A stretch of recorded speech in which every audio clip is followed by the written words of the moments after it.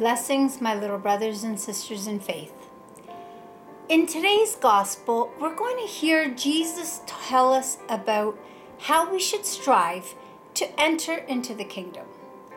Let us start by invoking the Holy Spirit who lives in each and every one of us. Come, Holy Spirit, open our hearts and minds to the Word of God and to understand what Jesus wants to tell us through this gospel. We are going to be reading from the Gospel of Luke, chapter 13, verse 22 to 30. And if you're following along in your Sunday Missal, it's going to be on page 534. Jesus went through town and village after another, teaching as he made his way to Jerusalem. Someone asked him, "Lord, will only a few be saved?" Jesus said to them, "Strive to enter through the narrow door, for many, I tell you, will try to enter and will not be able. When once the owner of a house has got up and shut the door, and you begin to stand outside and to knock at the door, saying, 'Lord, open to us,' then in reply he will say to you, 'I do not know you,' or 'do not know where you come from.' Then you will begin to say, 'We ate and drank with you, and you taught in our streets.' But the Lord will say, 'I do not know where you come from. Go away from me, all you evildoers.' There will be weeping and gnashing of teeth when you see Abraham and Isaac and Jacob and all the prophets of the kingdom of God, and you yourselves thrown out. Then people will come from the east and west, from north and south, and will eat in the kingdom of God. Indeed, some are last who will be first, and some are first who will be last."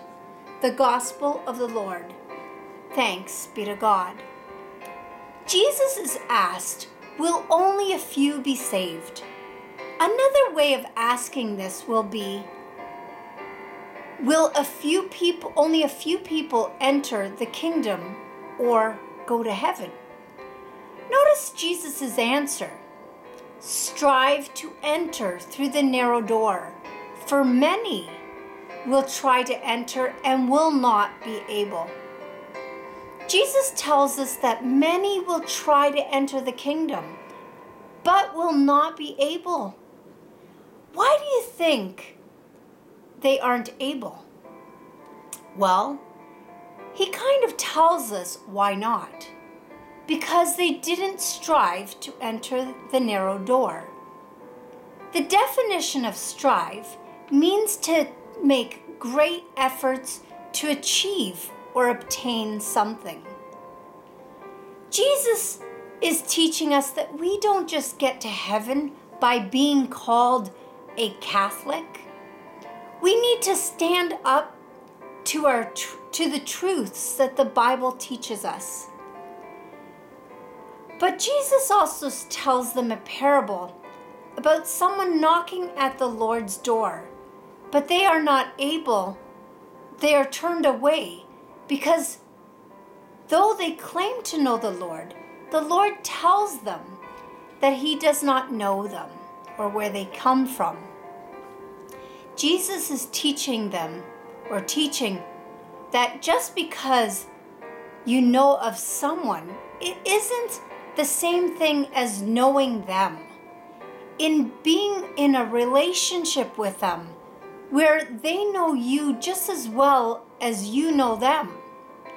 For example, imagine your favorite celebrity. It could be an actor, a musician, or a character. You like them a lot and you follow them on social media. You know where they live, what their favorite things are, what they are up to, or where they're going to perform, what their songs or movies are. But that doesn't mean that you know them. You just know the things about them. And if you happen to be in the same place as them, it's not like they would be able to call out to you and know you by name. The same thing could be said about God. We could know who He is because we've read about Him or we've heard stories about Him. But this is only head knowledge. It's not heart knowledge. But if we are striving to know God, we know Him with our heart. And that's how we really know we have a relationship with Him. To be able to say that you have a relationship with someone, you need to spend time with them, getting to know them, enjoying their company, and wanting to spend time together as much as you can. You wouldn't say that you have a relationship with your best friend if you don't spend any time with that friend. We need to strive to have real relationships with the Lord, Jesus, the Holy Spirit, and our Heavenly Father, making time for God.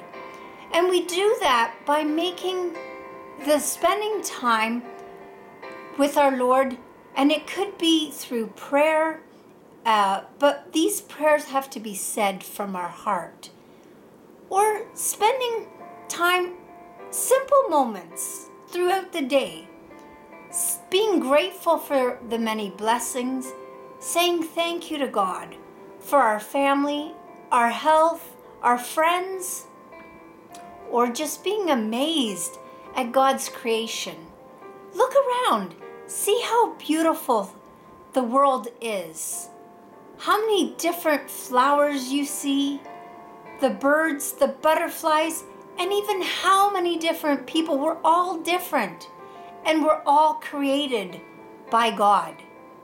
And this is how we give thanks to God and get to be in a real relationship with Him, by communicating with Him. So let us always remember to speak to God and communicate from the heart. God bless, and we will see you here next week at SMDY Kids Corner. Goodbye.